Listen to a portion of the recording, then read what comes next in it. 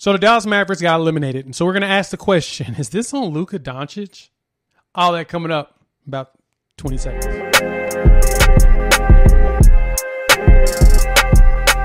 With that, I'm going to ask you this. Is it fair or unfair to say this, Jimmy? Luka Doncic choked in that game. Is that fair or unfair to say? It would be completely unfair because you don't choke when you've been carrying your team the entire series. And in a closeout game, either way, you have 46 points and 14 assists. If anybody, and I hate to say choked, but if anybody didn't perform up to the level at which they needed to in order to not get beaten by 15 points in the game 7, it was his number 2 and his number 3. His number 2, Tim Hardaway, had 11 points. I believe the majority of those came in the first half. And Kristaps Porzingis, who's being paid like he's supposed to be his number 2, had, 16 points, but was 0 of 5 from 3. And a lot of those were open three-pointers because in the second half, right on cue, Luka was getting double and triple teamed at times. Or trapped. The entire defensive scheme was around him. So they didn't step up for him. Neither did the bench. They had 6 points from the entire bench of the Dallas Mavericks as opposed to 27 points from the Clippers. So if you're looking to find out who choked this game 7 away, then you have to look elsewhere from Luka Doncic because it definitely was not him. I'm 100% on that same bandwagon as you. There's nothing about Luka that says choked. As some people, nobody's really saying it. It's kind of more of a question I want to pose because I really want to point out how unfair it is that certain players that perform like Luka did, they expect all the weight on your shoulders and they expect you to do even more with it on your shoulders. Mm-hmm. Like the expectations behind Luka, I mean, Luka put up 46 and 14. Right. That means that there's 14 scores that happened with him and his assists, which could equate to a minimum of 28 points, if not more. Right. So he was everywhere doing everything you could expect from a player of his caliber. But let's add to that, though. He has ascended himself to, I put it like this, he has basically signed up for the legendary plan. And let me explain what that means by the legendary plan. All right. Luka did something that really only the greats do. They put up these type of numbers while being doubled and triple teamed to carry their team as far as possible. Every game that they played, technically on the road, but it didn't feel like it was really a road game because the Clippers didn't have as many fans in their games as other teams did. They felt like they were a little bit more conservative as far as allowing fans in there. And when they did that, when the Mavericks were in L.A., Tim Hardaway Jr. dropped, 21 in the first game and 28 the second game. Mm-hmm. Everybody was contributing. Everybody on that team. But then when they got to Dallas, what happened? They've got to play basketball. Right. They couldn't contribute. They weren't making shots. So I say that Luka took the legendary plan because Luka was producing every single game besides one. That was the game 4. 31 in game 1. 44 in game 3, 42 in game 5, 46 in game 7. Luka was finding ways to produce everything, but at the same time, he was running out of gas. Mm-hmm. This is a la LeBron James, Michael Jordan, Estique, Kobe Bryant situations where they put up all these points, but nobody else on the team is ready to produce. And so every year you keep getting eliminated early.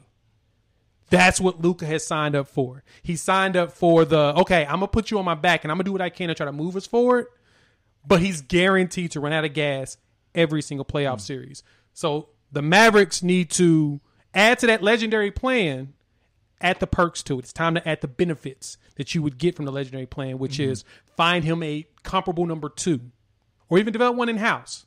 Get someone that is consistent with making shots to put just a little pressure off Luka because Luka handles the ball, he distributes the ball, he shoots the ball.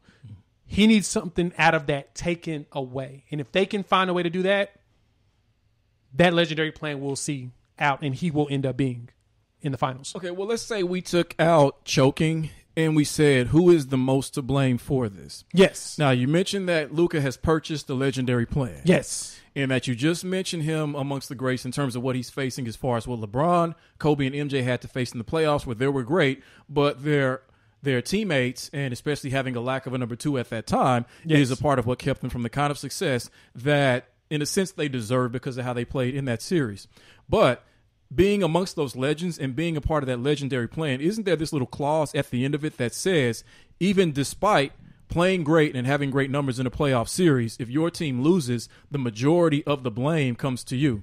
Yes, it does. Same thing with well, this is what's funny is that Damian Lillard didn't even sign up for the legendary plan. We'll talk about him a little bit more a little bit later. Right. But he didn't sign up for the legendary plan. He kind of signed up for the all-star plan. And somehow is getting legendary benefits Without that clause at the end. That without you the take clause blame. at the end. Exactly. Right. So Luka's getting blamed for all of this, and rightfully so. He should, because he is the head and shoulders of this team. But I guess the context that we have to always add into this is the Mavericks bench scored 6 points in that game. And everybody else had double-digit figures in the first, on the starting five, but they had 18, 11, 14, and 16. That's not something that's going to be conducive to winning in the NBA playoffs, especially playing against a team that includes Paul George and Kawhi Leonard. And you mentioned him needing a number two, and there's somebody else who needs the exact same thing that we'll get to later. But it seems like getting a number two, like an all-star level number two, upon which who you can depend on, has become one of the more difficult things, or has become almost as equally as difficult as finding a star one.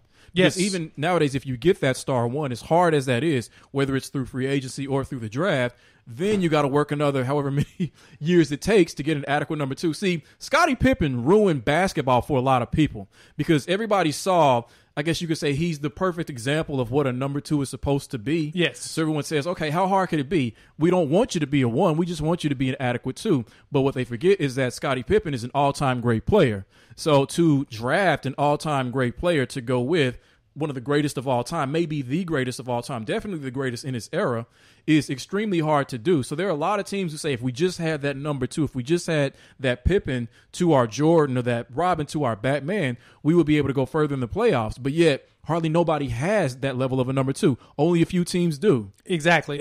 I mean, and to be honest, I don't honestly know if that truly exists. I think you have to have a 1A and a 1B. You really can't have a 2 because we haven't seen anybody in the league produce an actual number two, but I mean a true number two. Besides, I think the last time we probably seen it was what was the Lakers with Kobe and Gasol.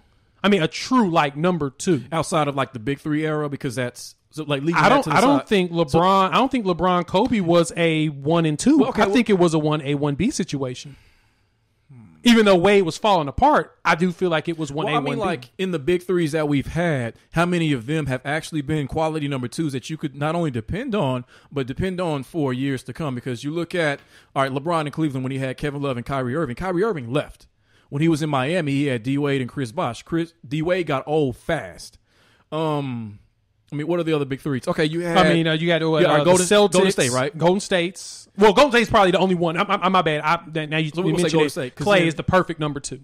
But that's not even counting the Kevin Durant years, right? No, we can't count. Which somehow we don't include. There in this is no discussion. because I see that because technically that's 1A 1B with a Right. That's right. number 2. Clay is that number 2. Yeah. I guess you technically would say. Yeah. Because he doesn't require much, but he produces like freaking crazy, and he knows that he's going to get his bread. He doesn't mind all other stuff. So yeah, that's a conversation for another day. Let's Yeah. table that and make that a in-depth conversation. I need to do some research on that because I'm really curious about what those 1s and 2s do look like. That's a good one. But let me ask you this then. Is it fair or unfair to say, as we move more into this segment, into these teams, that the Clippers have a chance to upset the Utah Jazz? Oh, it's completely fair. I think on paper, this looks like an incredibly difficult series for the Clippers in the sense that you come from a hard-fought 7-game series to now face the 1 seed on the road. 1 seed that's been resting, that's been studying you, that's great on defense, very efficient on offense, well coached, and that they're the number 1 seed for a reason. But when you look at the fact that most people would say the Clippers have the 2 best players in that series, then I guess it increases the level of chance that they actually have, especially if Kawhi Leonard can not only stay healthy for this entire series as he did against the Mavs, but to produce the types of games, especially the last 2 games of the Mavericks series where he did carry that team on his back like a superstar is supposed to. Then even with how good Utah has been this year, I think that when you take, in the history of the playoffs, when you take a really good team up against a player who's just playing even as great as they are, almost greater than they've ever played before, that player always finds a way generally to beat that team. You're right. So that's what they're looking at. There's a lot to be confident in with the Jazz, but I think that Kawhi has hit a second gear that he hasn't hit, since Toronto, which is only a few years ago, but still you saw what that led to. Exactly. Well, I say he did that last year as well in this series. He hit that second gear to get Dallas out of the playoffs, and then he had a little bit of that going into that 3-1 lead against Denver, and then the wheels fell off at a certain point, which that's where I think that it's unfair to even say that we should not give the Clippers the benefit of the doubt, being the fact that they're now in the second round and the team has never won a second round series ever. That is true. So I'm going to say Utah wins this series. I'm calling Utah to win this series right now. Okay. I'm going to say Utah wins it in 6. The only reason why I'm calling it 6 is going to be a battle. I don't see the Clippers staying together physically before the series ends. Well, I mean, it could be that. I think that as I look at teams, and as I've looked at teams throughout this playoffs, it's almost like we were just talking about 1s and 2s. I look at the 3s. Because teams are supposed to be about evenly matched when you get to this level of the playoffs. Right. So let's say the top 2 players, they'd have to be the top 2 players. Actually, no. I was going to say the top 2 are Gobert and Mitchell, but they did have a third all-star somehow in Mike Conley. But I don't think he's the third best player, honestly, on this team. I think it's Bogdanovich. So let's say... I think the third one is Jordan Clarkson. Maybe Jordan Clarkson. Okay, but I get you with Bogdanovich. Right. So let's say Gobert does what he does and does it well. Let's say Donovan Mitchell does as well. Let's say we get Kawhi and Paul George performing the way that they know how. That could easily be a bit of a wash, and it should. They should go back and forth between this team's 2 best players and the other team's 2 best players. Then it comes down to, okay, who is each team's 3rd best player, and what does that matchup look like in terms of their productivity? So then it'd be Jordan Clarkson versus... If you take the last 2 games of the Clippers-Mavs series, their 3rd best player was Reggie Jackson somehow. He put up 15 last game? Yeah. So then you look at who's going to win the matchup out of those two, just like I talked about the Nets-Bucks series, when it comes down to, okay, who's the third option? Kyrie Irving versus, we'll say, Chris Middleton. Yeah. Who's going to outperform the other? That's what this series is going to come down to, just like that one. I'm with you on that. I can see that. So you pick I'm going to say, you say Utah in 6. I'm going to, again...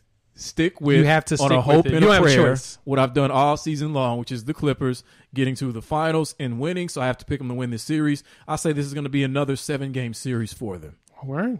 I'm there for it. Well, I'm there for it.